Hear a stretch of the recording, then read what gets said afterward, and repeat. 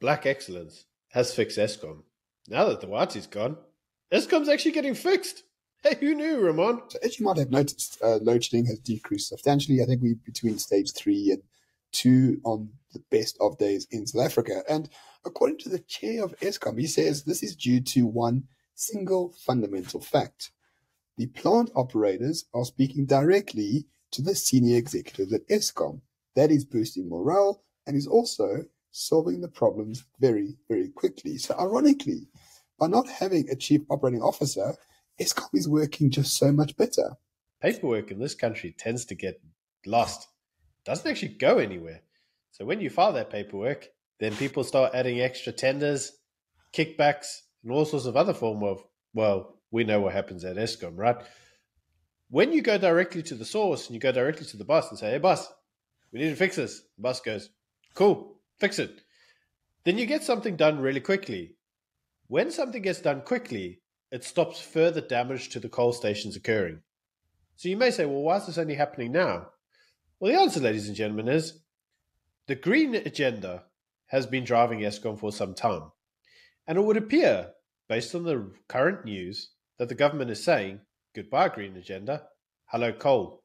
And it is going all in on coal. And we are huge fans of coal on the Morning Shot for a very specific reason. We have one of the best coal fleets in the entire world. And according to this op-ed by Frans Cronje, who's a friend of the show, you only need to fix 5% of the coal fleet to end load shedding forever. That's right, ladies and gentlemen. You only have to maintain and fix 5% of the coal fleet. That is not a lot of work to end load shedding. It'll take 12 months and maybe cost 1 or 2 or 3 billion rand. It is that easy to end load shedding. But unfortunately, it appears Andre de Ruyter was so obsessed with green energy and was waiting for the coal fleet to be refurbished to a green energy thing that he didn't actually think, let's solve load shedding first by using coal.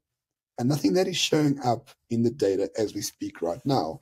The ANC is going full on coal and looks like load shedding is sort of being solved little by little. Yeah, this is unsurprising because obviously, as we all know, Gwena Matasha is a big fan of coal. Tell you who's not a big fan of coal. The globalists. Remember, green agenda, world's all going to burn. Oh, big scary, climate change. Well, apparently, according to the globalists, can't have coal because coal's, going to burn the planet. So what we actually need is solar panels. Now, the government's actually saying, solar panels ain't going to fix this. What we actually need to do is we need to restore the coal fleets back to operational capacity. And we would agree with them. And according to Frans Cronje, if you do that, it solves load shedding. So you may ask the question, why wasn't this done before? Well, there was no real incentive for de Ruyter to do it. Because as de Ruyter says in his book, he was heavy on the green agenda. He liked the green agenda because his daughter would often have very long, meaningful conversations with him about how the planet was hurting and we needed to heal the planet. You know who really doesn't give a shit about the planet? You. Because you'd like some electricity. And when your fridge goes offline and all your food spoils, you know what you're not thinking? At least I saved the rainforest, eh? No, you're thinking, fuck this shit. Can somebody just give me some electricity, please? Well, the ANC's heard you. Would you know it? And they're going to give you some electricity. One might be tempted to think, check, the ANC got their hand together. Actually did things. They're doing things right. Is it correct for me to say the ANC is only doing this because they're worried about their electoral performance next year? And as we know, stage 6 don't look good for them, mate. Well, I mean, yes, Byron, of course they're doing this for electoral performance next year, but so freaking what? Right? I don't think people care that it makes the ANC look good. People just don't want load shedding. Whether they use cows, whether they use coal, whether they use penguins, whether they use blue whale blubber to make load shedding a thing of the past, the people will support it. And I stand for coal, and I think you stand for coal as well. But most importantly, what Eskom is doing is not only sort of generally improving the maintenance of the coal power fleet, they also increase the diesel supply for the open gas turbines. Those turbines by themselves kick 2 stages of load shedding away completely. Yes, they spend billions of rands on diesel, but that is the cost of trying to end load shedding. I'm not saying Eskom is going to solve the crisis, but they're finally understanding how to solve it completely. And solving it is just using what they have already, rather than building windmills all over the place. Yes, ladies and gentlemen. So you may be thinking to yourself, well, why didn't they use the turbines before? Well, actually, they used to. Before de Ruyter, they used to do it all the time. In fact, A lot of our electricity came from the turbines. Problem is that the turbines aren't exactly clean. As you'll know, if you run a generator in your house, they kick out a lot of pollution. The Narrator didn't really like them because, they're dirty and stuff, and, planets burning and crying and whatever other Karen comments he might have had. Now, the Narrator did say he actually wasn't entirely against using the turbines, but he said they weren't very cost effective. He said there were easier ways and cheaper ways to generate electricity, like, solar and stuff. Problem is that solar capacity isn't there. You can't just plug the solar onto the systems. So you have to use what you've got.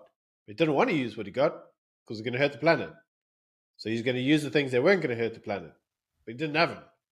So he had a conundrum. Either I fix what I have and I give you electricity, or I promise you a bullshit future, and maybe you'll get it in the future. But we'll never know, will we? What did all this mean for the average punter? Stage 6 load shedding, and no real end in sight.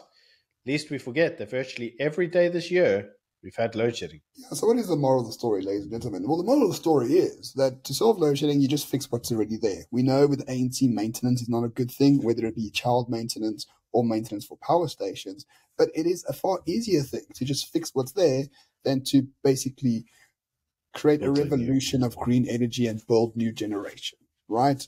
And what it looks like is the ANC is starting to understand that. They're going to fix the coal fleet. They're going to fix Kuberg, and they're going to run the gas turbines. That's all you need to end load shedding.